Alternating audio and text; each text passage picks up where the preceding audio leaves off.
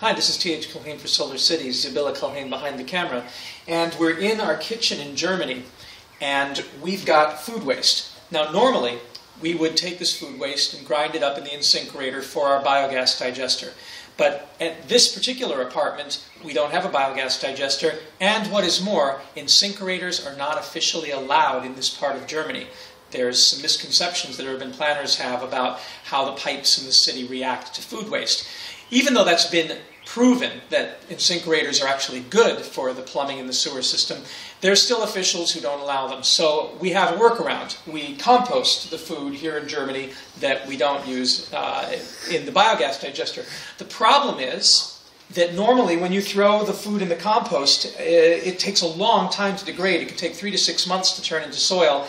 And in the winter, it doesn't degrade at all. So most people compost in the spring and the summer, but come the fall and winter, they stop composting. We've got a solution to that, and that is using an Insinkerator, not in the kitchen sink, but at the compost bin as what we call the Compost Companion. Let's go take a look.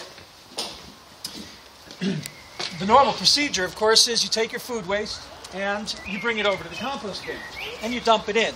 It's bulky, and it fills the compost bin in a period of time, and then it takes a while. However, what we've done here in the compost area is we've installed an Insinkerator right by the compost bins, and we press the button and turn it on, take our food waste, our banana peels and our oranges and whatnot, take a little rainwater and pour it in, and you can take a look at how it's grinding right here if you want.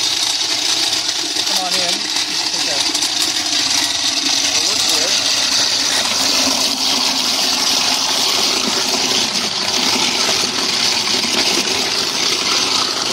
So we take all that food waste, pour it in.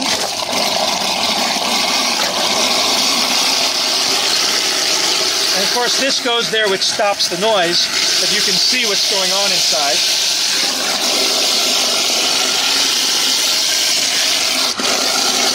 And what we end up with, when we finish, as you can see, we end up with this incredible ground up slurry. Now this, when we pour this in the compost,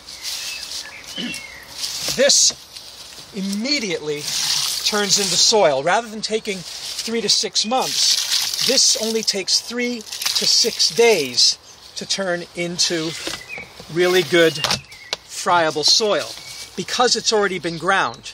So unlike most compost bins that are filled with all sorts of detritus, ours is instant soil. The earthworms can have at it. You don't have to worry about what you compost.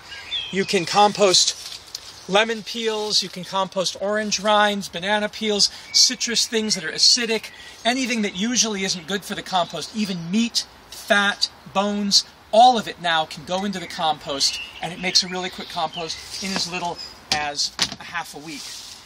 We do another thing here, which is we insulate our compost bin so that we can continue this process in the winter. And believe it or not, even on a frozen day, when you take this Insinkerator slurry and pour it in, that creates heat. And you can put all sorts of stuff. We put the cat litter in here, we put the food waste in here. So that's the idea with the Insinkerator Compost Companion. That's what we're calling our Insinkerator out here, a Compost Companion.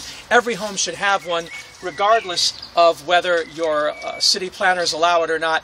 They cannot disallow you to use it with your compost. So it's a fantastic solution for getting rid of all your kitchen garbage, never sending anything to landfill again. Thanks.